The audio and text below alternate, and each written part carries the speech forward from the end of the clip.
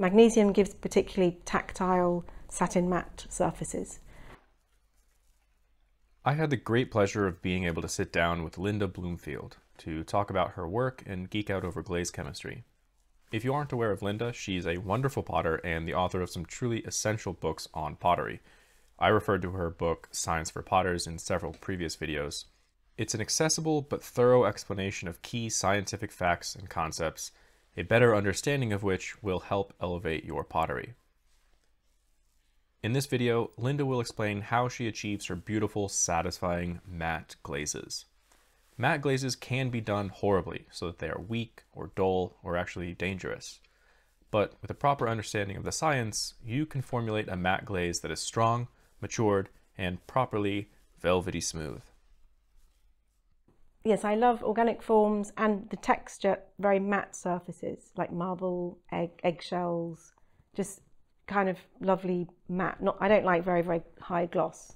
So I think the matte surface kind of shows the form better. Shows the form better. That's yeah, interesting. because you don't have reflections and you can just see just like a shell or an egg or something. You know, they're matte and you can see the shape of it. What are the secrets or the keys to matte glazes? So the matte glazes are low in silica. Silica is the thing that makes the glass, or glass is glossy. So if it's matte, it will be low in silica and it will have more something like calcium or dolomite. Dolomite is a good way to get matte glazes. In my case, I use talc. Talc is another. It's a high magnesium. It's a magnesium silicate. So talc does have silica in, but it also has a lot of magnesium. And magnesium gives particularly tactile satin matte surfaces. And it's soapstone. It's the same mineral as soapstone, which has a lovely kind of soft feel.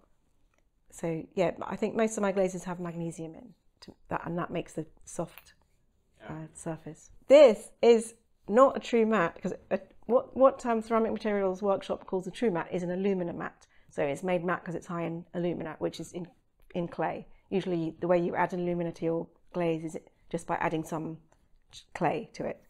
So I have this matte where it's very high in magnesium.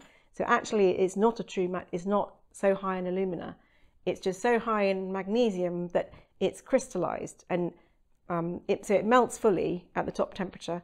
But as the glaze cools, as the kiln cools, lots of crystals form all over the surface, and those are crystals of magnesium silicate. But it's not the same as talc. It's a slightly different mineral form. So that the whole surface, it looks like a matte surface, but it's actually lots of tiny crystals. So I think a Ceramic Materials Workshop would call it a crystalline matte.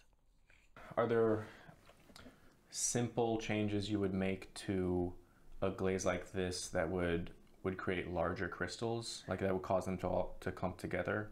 Yeah, if you cool it very slowly, if you put a hold, say around 1100 or 1060 centigrade, then you could get more crystals forming. But it's so saturated with the magnesium from the talc that you get the crystals even if you don't slow cool.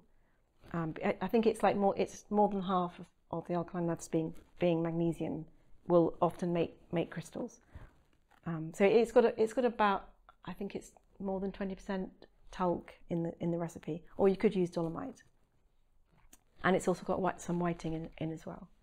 And then these will also not be prone to like cutlery marking, right? Some of them, yeah. So because they're satin, if you make it slightly satin, so it's got the ratio of alumina to silica is 1:5. If it's 1:4, you get a kind of more matte surface. If it's 1:5, 1 alumina to 5 silica, you get a more satin. So it's a little bit higher in silica than a dry matte glaze, and then that will avoid the cutlery marking. So that I've got a black version of it, which would be fine. The white version, you might get faint cutlery marks, just because the surface is crystalline, so it's a microscopically rough surface, and it just collects the metal from the cutlery. But you can clean that with vinegar, because vinegar will react with the metal, then make a soluble metal salt, and then it will just wash off. So you can if you just put vinegar on it, it will dissolve. So it's not a scratch, it's a deposition of metal from cutlery. Because cutlery, it's about a similar hardness to the glaze. So it's kind of too soft. If the cutlery was much harder, it wouldn't do that, but they're both the same hardness. So, you know, it does pick up some of the metal. Thank you, Linda. More videos with Linda coming soon. For now, I want to take a minute to fill in some of the gaps about things that Linda and I did not cover explicitly in that conversation that will hopefully orient you in this conversation about matte versus glossy glazes. Most pottery is covered in a glaze that is glossy. That is, it's shiny because it reflects a lot of light directly into your eyes. A matte glaze is less shiny because it doesn't reflect as much light directly into your eyes. And that's because on a microscopic level, the glaze has a rougher surface. And so the light that hits it bounces off in different directions and doesn't all go directly into your eyes. So you perceive it as less shiny. There are different ways of achieving this effect. Linda describes the microcrystalline route, which means you are developing a surface with a lot of little crystals on it. This is safe and durable and reliable when you do it correctly.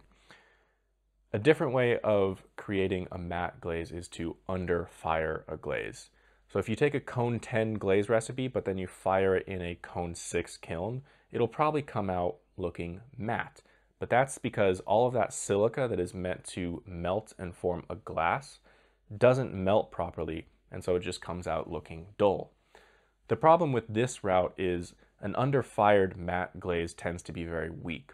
It will scratch easily, and it can even leach chemicals out of the glaze into food and drink. In short, it's just not an ideal glaze surface. This cup is an example of an underfired matte glaze.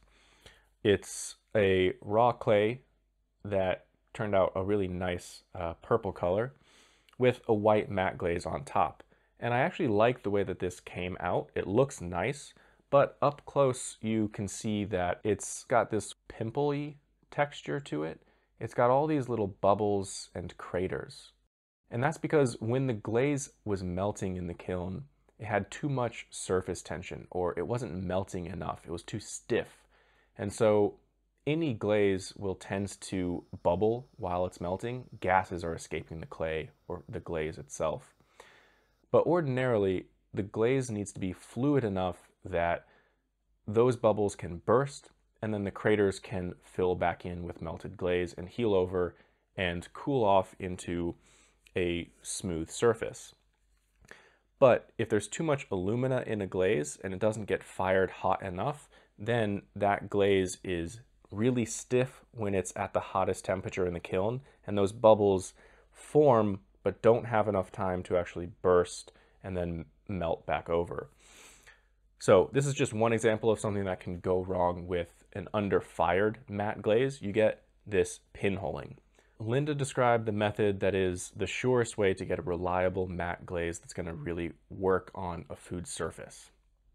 Many glazes, if you cool them very slowly, will actually develop some crystals in them. A lot of my cups and bowls have a glaze that will develop lots of golden crystals on a dark background, but only when it's cooled slowly. If it's cooled quickly, then it just turns into a single dark colored glaze that is very glossy. I love this effect because it adds depth and color and texture to an otherwise very boring glaze. So I hope you're enjoying these videos that include other artists and teachers. This year I'm expanding the scope of my little video channel here to include other guests and profiles of artists whose work I really admire and respect. I'll still be doing videos of just me and my experiments and the things that I learn, but I also want to use this space to showcase other people who I think are doing really cool things in the world. So I hope you'll check back next week for another video. Thanks.